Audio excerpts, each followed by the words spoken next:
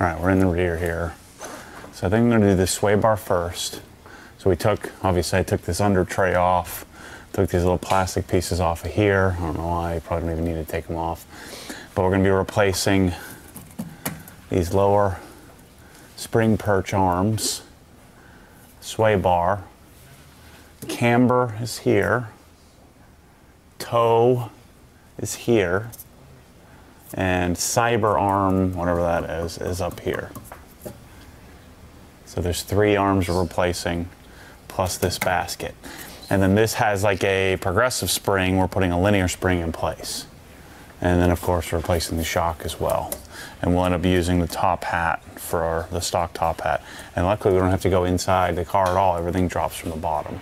So I think the thing I'm gonna do first is just take the sway bar off real quickly and swap that over to the new one.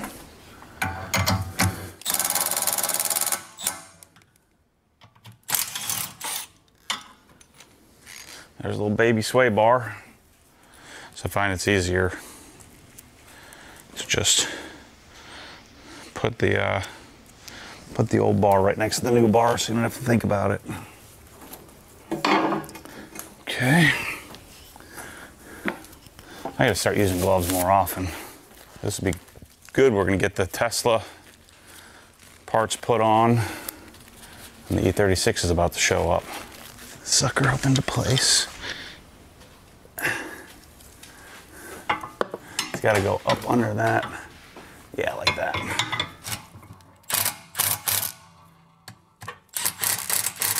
So I think it's further out is softer, further in is stiffer. We're in. Sway bar's done. Okay.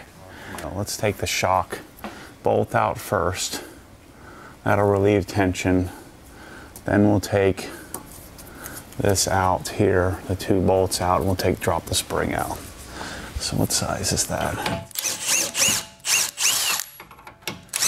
Okay, and then, so we're gonna change out this whole arm. I'm gonna take this one off too. So we're gonna have to pull jack that into place.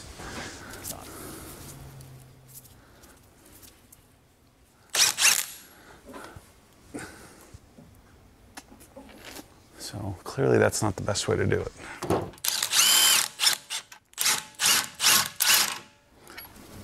So I think take the other one out first.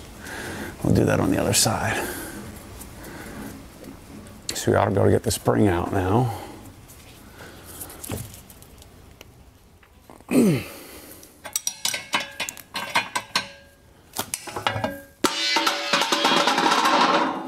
That's how the spring comes out. So there's our, whatever this thing's called, lower spring basket thingy. And then this is a rather large, hefty, progressive spring that we're gonna be, swapping out for a linear spring.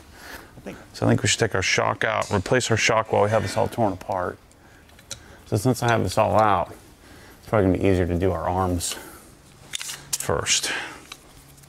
It's gonna sit in that basket. So there's 2 bolts up here that need to come out. We're gonna reuse this, I believe, on the aftermarket shock.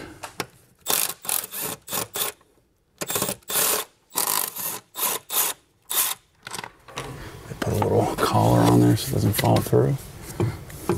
Doesn't look like it. Oh yeah, see there's a little plastic collar to keep it from falling off. We'll leave that on there because we're gonna need that. Now, no spring on this, so we don't have to worry about a spring compressor. Okay, let me go consult the instructions here because I gotta look at what settings to set up the shock. So let's take off camber first. So I think I'm just gonna take all 3 off and then put all 3 back on in the same sequence. So the camber arm is the long one. Camber arm, cyber arm, whatever that is. What is it really called? Like a rear trailing arm or something like that? I don't know.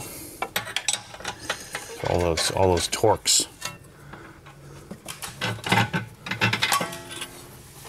So there's their non-adjustable camber. I haven't decided what camber I'm going to run yet. I think I'm going to do like probably like -1.3 or 1.4. Stock is 1.2. So, yeah, I may just stick with that. All right, so this one is not a 21. Looks like maybe a 20.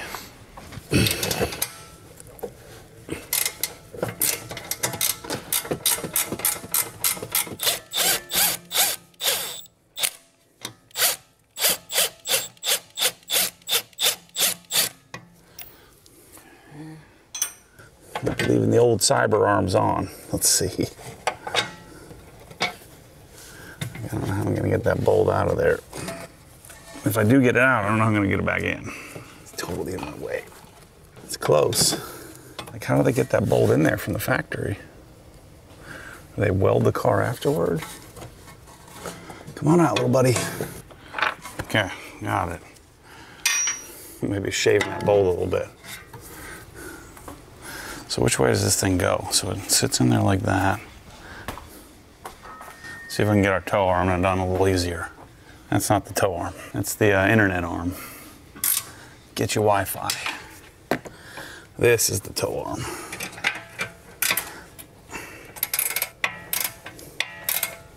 Gotta be careful of the speed sensor wire. I don't pull on it. Gotta mark this first. Shoot. The axle should hold everything in place.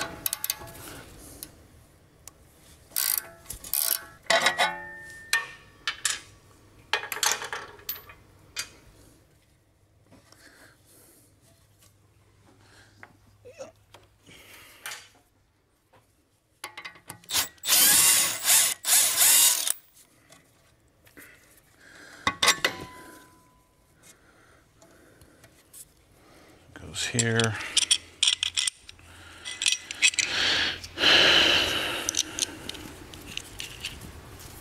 So let me take this. So I put some blue lines on here so everything can line back up the way it was on this little camber. Wouldn't that be camber adjustment? I guess that's OE camber adjustment, but we're putting an adjustable camber arm on, so we should have a whole lot more adjustment now. Oh shoot, put it on backwards, freaking idiot. Actually, I think it's probably, is it better to do it that way where you can see? Yeah, I think upside down is probably better. Who knows? I mean, it's the same weight. They're equal. Now comes the hard part. I think I like it with the writing facing down. It certainly does look pretty. Obviously, we're gonna go get an alignment, but it'd be better to drive there without it being broke fit. Dang it. Tighten this one down. A couple of Mormon Uggas. Good to go. Cyber arm. Now comes the dicey part.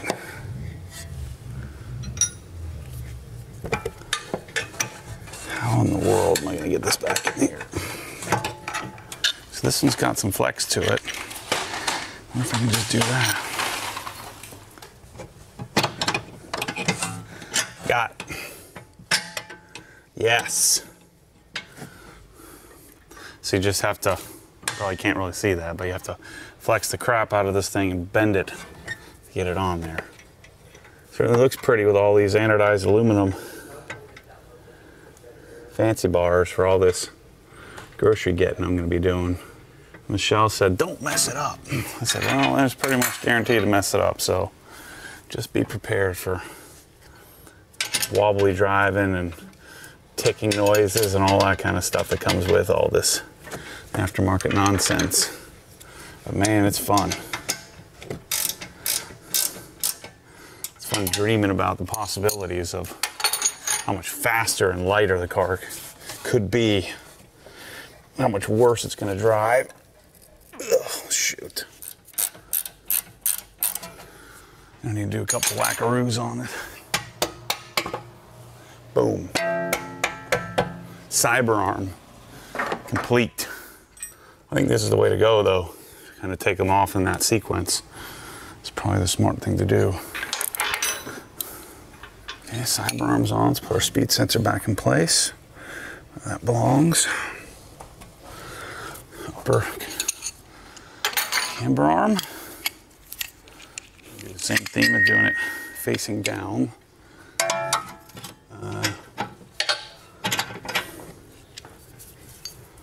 Yeah, that's more like it. So these come set the way you should leave them, at least until alignment. So they are set roughly the same length as stock. Unless you're going for something a lot more aggressive. Okay, good. Let's set up our shop. First thing I gotta do is figure out what my settings need to be. All right, so compression and rebound. So rebound is up top. So we're gonna go to full stiff. And this is our compression.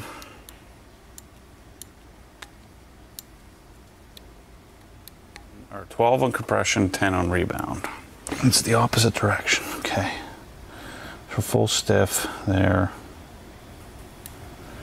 1, 2, 3, 10, 11, 12. And we're gonna go 10 up here, which is the opposite direction. We gotta take the top hat off of this stock shock.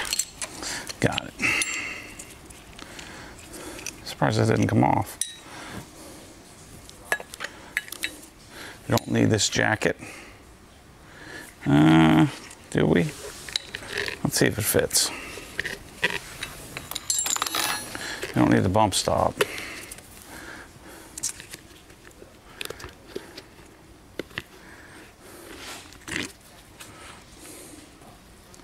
Yeah, I don't think you'll want this because then you won't be able to adjust it. I'm slowing down here. Running out of juice. Oh, come on! Dropped it in there twice. It only needs to be 20 Newton meters tight. So I might be able to just give it a little bit of something. Yeah, that'll do it. And you put the lock nut on top. Is that not a 17? So there we go, KW shock. Set up. Will this turn? Dang it. You want to make sure that this faces forward. And it doesn't turn. It's part of that. Dang it.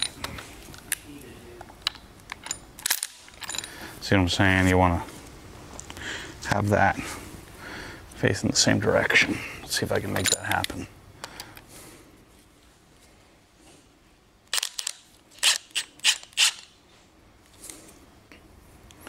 That bro is good to go. Let's put it back in there.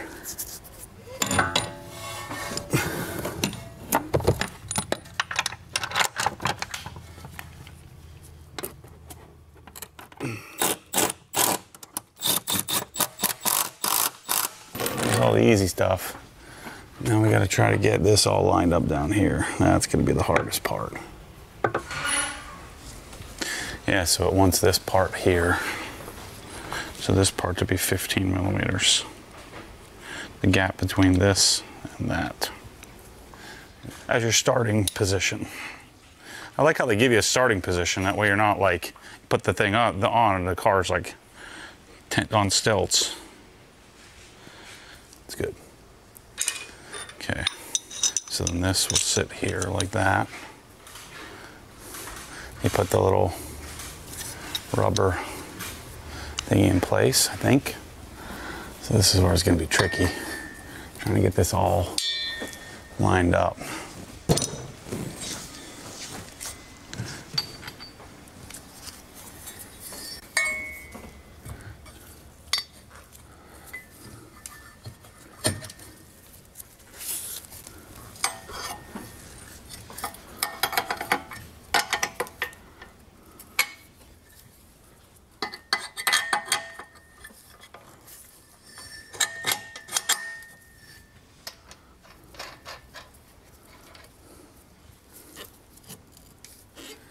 Yeah.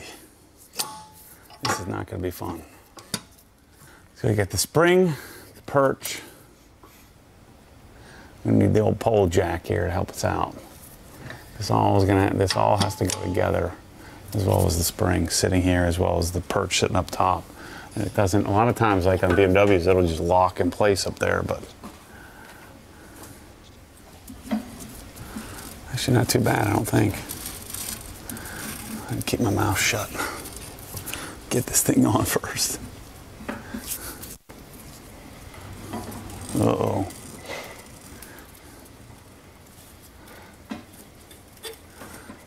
And tire dressing back in stock.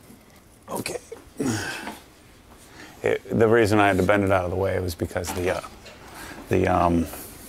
this needed to come that way. Purple car's here. Oh, sick.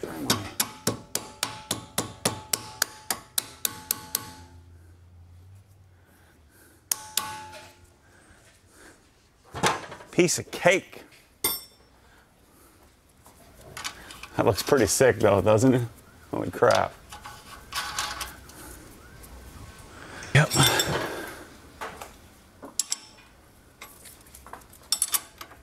That's a rear suspension, bros. And do the other side. And we got ourselves a setup. Make sure our springs, yep. That was way easier than I thought it was going to be. Way easier. Check it. That's freaking sweet.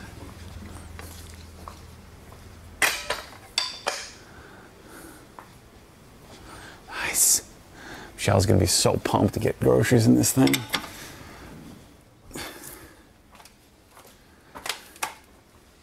This looks like the Civic's rear end. All the cool stuff going on. All right, I'm breaking all the rules here. Putting the lug nuts on with the mid-torque. You should be screwing them on by hand, but we're gonna put this thing on the ground, see how it looks. I got 2 coats of EXO on top of the crystal serum light on my calipers, have them debadged, nice and clean. No logos, looks awesome. I like this, unplugged logo is kind of cool there. You might be able to see some of that with the new wheels once I get those. But we're gonna put it on the ground and see what the height looks like. Again, I think we're probably gonna do like -1.3 or 1.4, something like that, front and rear. And so there's guidance from MountainPass Performance on how to set up the car for the street. Where am I going? So now we'll just play with ride height. If I'm lucky, it'll be set up okay, and I'll probably wait. We'll see how it drives, the way it's set up. Obviously the toe, it will probably be off. It shouldn't be off too much, but we'll get an alignment done. Probably after I get the wheels. I don't know, we'll see. If it's way off, way off, we'll get it done now, but I think we'll be safe to roll around town in it with the setup the way it is, because MountainPass sets up all the camber arms and all that stuff, toe arms, to be pretty much the same length as stock. I can't believe, I think I'm actually probably going to sell these wheels and tires. They're terrible. So I'll let you know. All right, let's see. I just ate a spicy chicken sandwich. Got a little runny nose there. Cleared me out. Looks pretty good. It's kind of hard to tell because these wheels, they're so sunk. And you're lower than your dad now. I mean, look at that. I need like a 45 millimeter spacer on that. Seriously. I mean, you would seriously need at least a 35 millimeter spacer. So, I don't know. What do you guys think? It's so hard to tell with these crappy wheels. I mean, I set it up 5 millimeters lower in the front. You know, I'd set the, I put the setting 5 millimeters different than what they suggest in the front. And I left the rear at the same that they suggested. It does look a lot better. If that's such a thing on this, if it's even possible on this. The front offset isn't as bad. The rear is just so sunk. I'm telling you, man, when I'm done with this thing, you guys are gonna like it. All right, that's a wrap for lowering, people. You gotta buy it. I'm telling you, you gotta buy this chair. It's so freaking good. So good. A little scoot around. It's $500. It's a freaking however many $100,000 car. It's a $30,000 car when I want it to be, and it's a $100,000 car when I want it to be, just depending on who I'm trying to stick it to. So anyway, nerds, this is it. This is the car. Set up like this. I'm gonna leave this height, ride around a little bit, see how it goes. Gotta get an alignment, obviously, but the wheels should be coming. When are we getting the wheels? Go down and get on. Tomorrow? Tomorrow, maybe? Next weekend? I don't know what they would. I don't really care. I've got E36 to work on. Anyway, thanks for watching. The car, it looks better already, I'm telling you. It's gonna be some, oh, look at those brakes, dude. The brakes are so sick. You need some tint on this thing, bad. Yeah, I'm gonna get it tinted. Looks I'm just waiting to get my garage cleaned out because there's too much dust in here to do tint. So I gotta do it in my garage in my house when it's all clean. Because like when we see you like driving around in it sometimes, it's Like, who's that nerd? Like, you look like such a loser. it's like I'm not a loser, Bryce. Be nice to me. Yeah. Because I like to sit upright. You know, I sit straight up, holding onto the wheel like this. It's 129 foot-pounds of torque. I'm going to torque these down and then do something with this thing. I'm done. I'm tired. That was a big project, but we cleared off the whole countertop.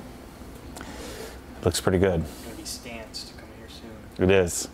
Then all my aero parts should be here shortly. We'll call them aero parts, not body kit. Aero parts. Yeah. We'll see you soon. Thanks for watching. Effects. Yeah, that's all I got. See ya.